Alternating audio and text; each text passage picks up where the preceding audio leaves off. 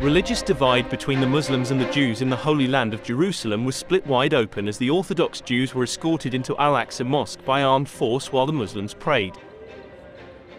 Late on Wednesday night, police entered the mosque compound and tried to evacuate worshippers, using stun grenades and firing rubber bullets, according to staff of the Waqf authorities, which manages the compound. The Palestinian Red Crescent reported at least 6 people were injured in the latest violence. The Israeli police said dozens of youngsters brought rocks and firecrackers into the mosque and had tried to barricade themselves inside. The Waqf, however, said police entered the mosque before prayers were over. More Palestinians had gathered in the mosque, responding to calls by Waqf to pray inside overnight. The violence at Jerusalem's Al-Aqsa mosque occurred during the Muslim holy month of Ramadan and on the eve of the Jewish Passover, stoking fears of further violence at the mosque compound, a flashpoint in the Israeli-Palestinian conflict. The mosque is located on a contested hilltop site revered by both Muslims and Jews. Muslims regard the site as the third holiest in Islam, after Mecca and Medina. It is also Judaism's most sacred site, revered as the Temple Mount, a vestige of the 2 biblical Jewish temples.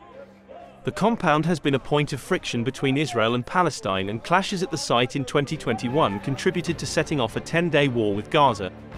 Global criticism and concern mounted after Israeli police clashed earlier with Palestinians inside Islam's third holiest site, sparking a military exchange of rockets and airstrikes, with fears of further escalation.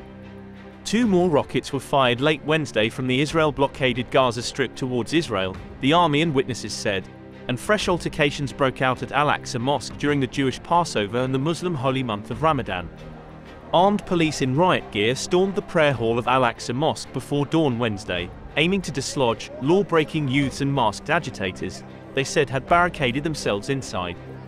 A barrage of rocks and fireworks met the officers, police video showed, and more than 350 people were arrested. United Nations Secretary-General Antonio Guterres was shocked and appalled by images he saw of Israeli security forces beating people at the mosque, particularly because it came at a time holy to Jews, Christians and Muslims that should be a period of peace, his spokesman said. White House said the United States was extremely concerned by the continuing violence and we urge all sides to avoid further escalation. Turkish President Recep Tayyip Erdogan, whose country and Israel have been rebuilding ties, said, "Trampling on the Al-Aqsa mosque is our red line." Later on Wednesday, Israeli police said dozens of law-breaking juveniles, some of them masked, threw fireworks and stones into the mosque and tried again to barricade themselves in as worshippers gathered for evening prayers. Officers thwarted and dispersed the violent rioters and allowed worshippers to leave, police said. An AFP journalist saw Israeli security forces blocking access routes to the mosque.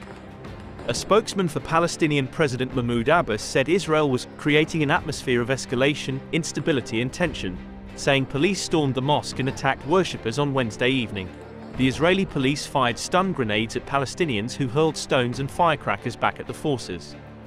Violence in the Israeli-Palestinian conflict has intensified since the new government of veteran Prime Minister Benjamin Netanyahu took power in December, a coalition with extreme right and ultra-Orthodox Jewish parties.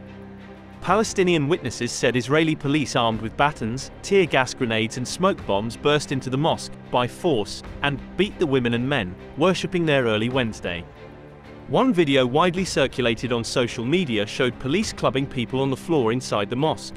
Palestinian militant group Hamas, which rules Gaza, called on West Bank Palestinians to go en masse to the Al-Aqsa mosque to defend it. The mosque in Israeli-annexed East Jerusalem is built on top of what Jews call the Temple Mount, Judaism's holiest site. On Gaza's streets, protesters burned tires and swore to defend and protect the Al-Aqsa mosque. Within hours of the first clashes at Al-Aqsa mosque, at least 9 rockets were fired from Gaza towards Israel, the army said, adding that, in response, warplanes struck 2 suspected Hamas weapons manufacturing sites. The airstrikes were followed by new rocket fire from Gaza and further Israeli strikes, AFP journalists reported.